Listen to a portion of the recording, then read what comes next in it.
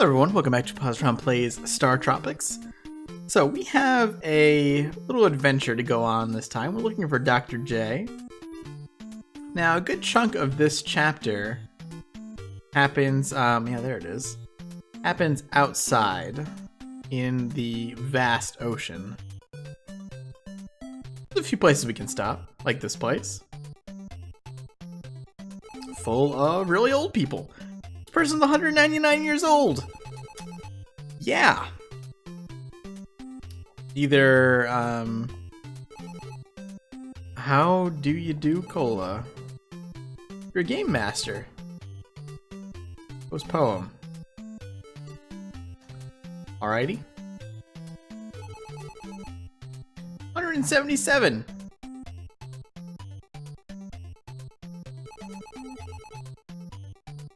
Oh yeah? No, Dr. J's. No, I don't know. Everybody here is senile. Great, we're near in senile Cola. Just have bananas in your ears, yeah.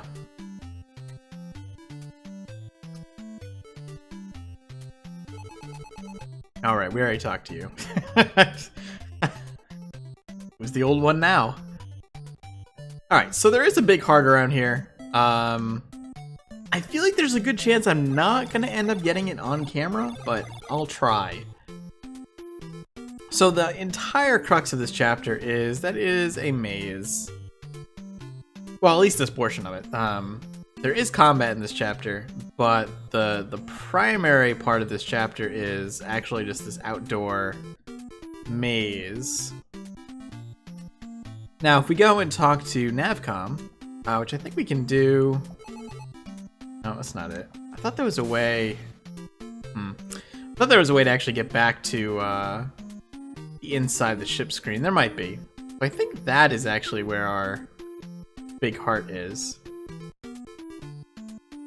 But I know when you get back inside the submarine, he'll give you some more information. He'll give you actual coordinates of where Dr. J is. However, they're really not helpful.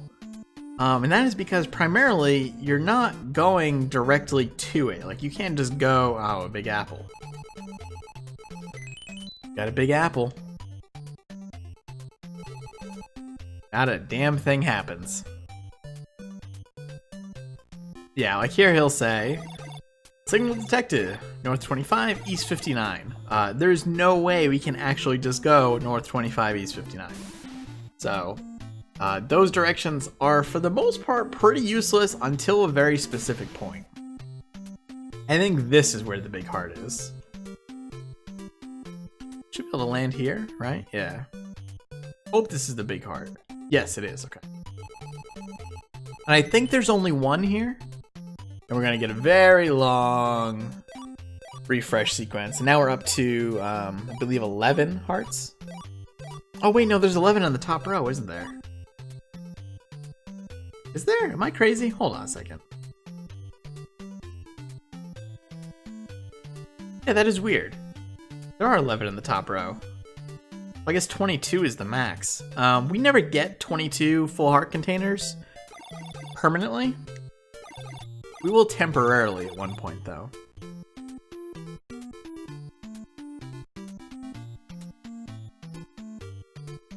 Alright, back out into the open ocean here. Let's see, we'll stop at this shack here. Who lives here? Hello, friends. Oh. Rob Crucicola. Yup. Yep, that joke just happened. Unfortunately, every time we get back in the ship, we have to talk to Navcom. I'd be curious to see a max point run of StarTropics. Like, I wonder if anybody's ever figured that out, how to get the absolute maximum point totals. Can I go through one of these? No. I'm sure someone has at some point. Now here's an island we can get off on, but I don't think there's anything here. Oh, I see the whirlpool now. I don't know why I didn't see that before. The game is a little finicky about showing those. It's quite possible that wasn't there until we landed on that island. No, there's no way. There it is. Alright. Now this one is kind of a little tricky puzzle thing here. I think these always connect back and forth to the same locations. So it must be this one, right? Yeah, there we go. Nice.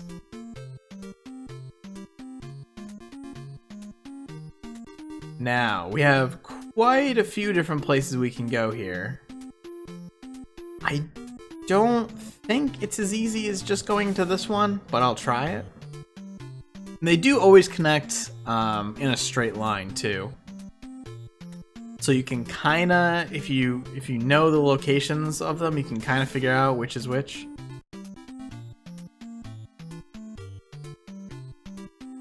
Oh, this just connects to where we were. Okay, so it's gotta be one of these.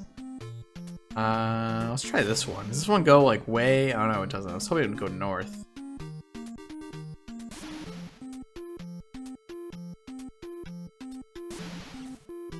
I don't think we're actually that far from the end of this either. It is... I don't want to say it's straightforward, but it's not as confusing, I think, as it initially seems. Anything here? Nothing here. We haven't already been here, have we? No, I don't think so. Navcom will give us some more useless directions. Alert! Now, I definitely never made it to this part of the game as a kid. And if I had, I probably would have given up, to be honest. Directions have never been my strong suit. Yeah, this is the one I was thinking about. I use my GPS for everything in the car. Ah, here we go. So, signal detected, north 20, east 11. Now, as we get closer and closer, Navcom will continue to give us more information. I just want to check real quick, make sure there's nowhere to land here. There's not another big heart I'm missing. I think there has to be... Oh, there it is. There we go. North 5, east 6, alright. 1, 2, 3, 4, 5, 6. 1, 2, 3, 4, 5. And there's a huge hole there. Well, let's go underwater. Now, this is actually a really cool little spot here. This is actually the first time you ever see underwater. However, it'll also be the last time you ever see underwater. In fact, if I remember correctly, this is the last time we'll ever be in subsea. So, say goodbye to subsea. It is no longer going to be part of the game. And it is very dark down here. And we emerge out into these ruins here. Perhaps the ruins that Dr. J was talking about. Some creepy statues. And our combat segment. So this is the dungeon for chapter 6. And this is kind of where my memories of the dungeons is pretty weak. I kind of remember the final dungeon because it is a little obnoxious. I don't really remember this one much. So we'll see how that goes. But we do get a cool new item here. This is the anklet. The anklet lets you jump 2 tiles. Hearts if we needed them, basically if we didn't pick up the big heart. But yeah, so the anklet lets you jump 2 tiles distance. There's actually a dirty trick here though, because it only lasts for 1 room. So if you came in here and were like, oh no, I have to get away from the mummies, let me jump across the water, you would instantly die. Which is kind of a dirty trick. Now, I need to be careful because I think one more hit from the mummies is gonna take away my shooting star. And doing this without the shooting star would be unpleasant.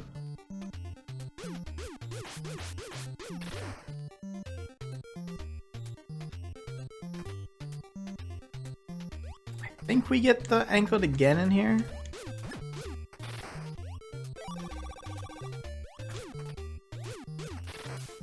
You actually fire slightly further when you jump, I've noticed also. So this place is kind of a maze. I'm trying to remember. think the way through is actually this way. Making use of the anklet. Now, you don't always jump the extra tile. This is a dead end, actually, isn't it?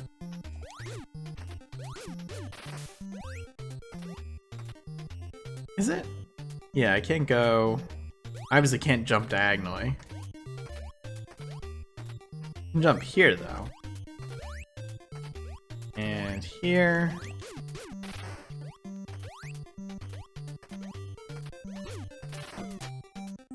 Let me think about this. I want to go down this way, I think? Yeah, here we go. Cross. Nice. Hey, that's the second time I solved a maze this video. Now, this is a nasty place. I don't think you can reach from here. Those are obviously submersible tiles, and we have this conga line of mummies here. There's two ways to handle this. You can just jump infinitely on the tile and try to kill them that way, or you can hop into the conga line, which is what I'm going to do here. Of course, you do have to be careful, because there are, whatchamacallits, but I can just sit in here and do this. There are tiles, so you can't just walk around, basically. If you want to do it the intense way, you can just hop on that tile indefinitely. Now, there's actually a secret here. There we go. I believe there's another one. Yeah. And there's the medicine. There's actually a few of those in the game, and I'm pretty sure there's ones I missed. We have this Nautilus here on land. Not how that works. They're pretty hardy. And we have a boss!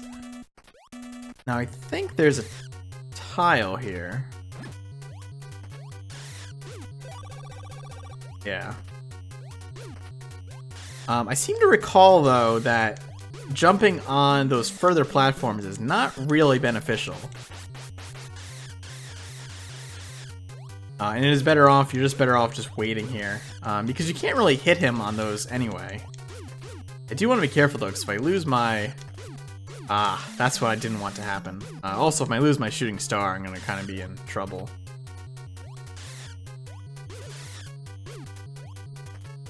One more hit will do.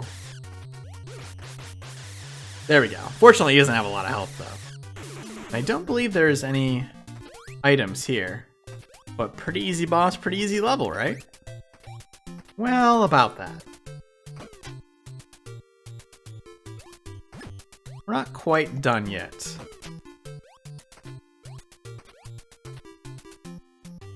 That's right, there is more. I'll continue a little bit here. See how far we can get in this part of the dungeon. I feel like there's something in this room. Alright, there we get the light switch. Oh, okay. I got it. So if I look up, I bet there's a passageway here. And it's gonna be dark again, but I can actually hit the light switch. Nice. Alright, that's actually a really cool touch. We got some hearts here. Appreciate it. It always makes me... Ooh. Oh, this is the baseball. Baseball, I believe it does really high damage. Where are we going from here, though, is the question. I can't... Let me think about this. I can't go... What am I missing here? Okay, there is a way down here. Ah, alright. So that must stay, because there's no way we could do it otherwise. I wonder, did those treasures actually respawn? Because if so, I'll definitely pick up another set of hearts. No, they don't respawn. So the baseballs, I believe, do they go full distance? Yeah. I believe they're also high damage. We also have this item, which are the cleats! To make us do this crazy flying kick to everything in the room. It won't insta-kill all enemies, but it does do a fair amount of damage. Pretty sweet.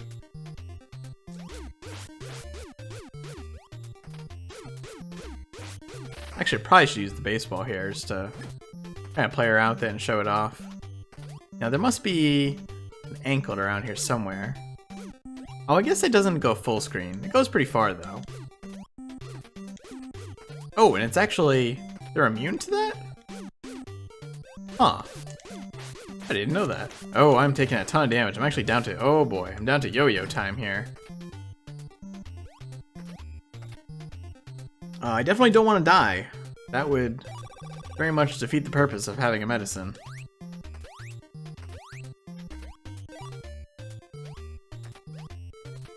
It does get... oh goodness, you know what? Let's just use the medicine here. It does get a little dicey when you have to dodge that many of those things. I believe we have to destroy all the Nautiluses to continue here. Man, it doesn't seem like it would be that difficult, but there's that many flying around. You're not exactly the most agile character on the planet either. I would like to get those 2 hearts. Nice. Yeah, it's weird about the baseball. I don't know what's up with that. Alright, let's use some cleat action here now. It actually won't insta-kill them, but we can use it a few times. Nice. Then I guess we'll just finish off with the baseball. Oh, you can't though. What is the deal with the baseball then? I don't think there are actually any hidden tiles in here, and if there are, I'm not jumping on every single one. Yeah, I wonder what the deal with the baseball is. Oh, back down to yo-yo again. That's not good. I think we would be at a checkpoint here, though.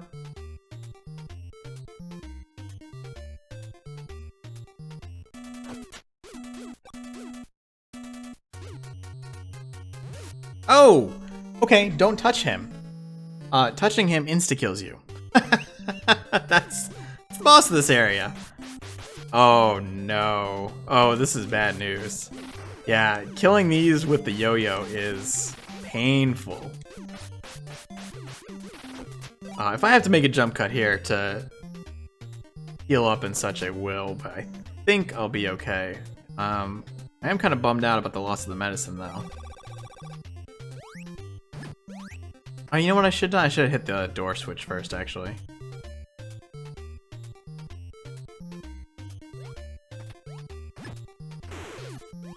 Now, I believe that boss actually does fire at us as well, but he's also basically just a time check.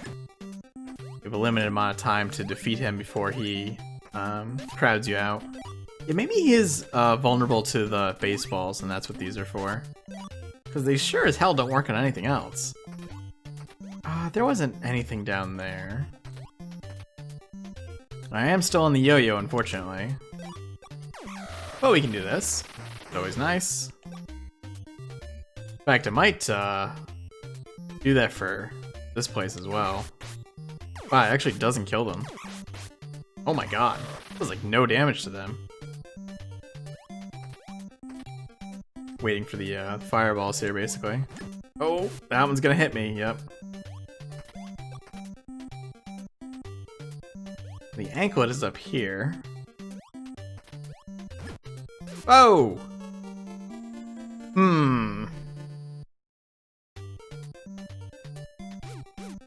Alright, try this one more time, and then if not, I'll just cut to the boss. Again, the unfortunate portion of not having the shooting star and only having 3 hearts when you lose a life is it's kind of brutal. Now, I'm lucky because I got enough stars in that I will be able to get 6 here. This will give me 2 hearts, and then that'll give me the shooting star. It's gonna be a matter of not losing it.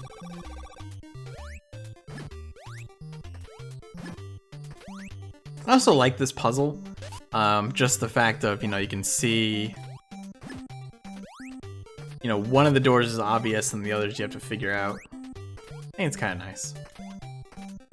I want to make sure I don't get hit in this room. So we'll just do this. I think it's a pretty cool introduction to the cleats as well. And I think I want to actually get...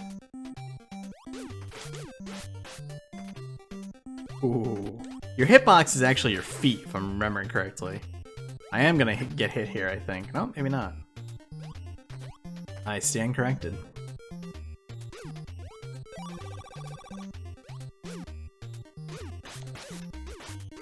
Well, that's a problem. Don't jump into the water like that though. All right, we're gonna jump cut here because I just hit a game over. So I will be back in a moment at the boss.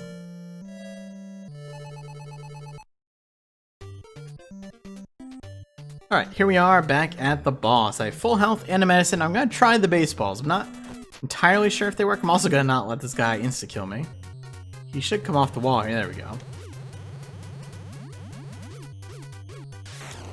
He is vulnerable to the baseballs, and he's shooting like these stone snakes at me. He does a lot of damage too. I don't know if he takes extra damage from them, but try. And he has kind of this pattern. Oh wow, yeah. He must take a lot of extra damage. Those eyeballs too. He must take a lot of extra damage from the baseballs. Basically, if he touches you or he crushes you, then it is game over. We've done it!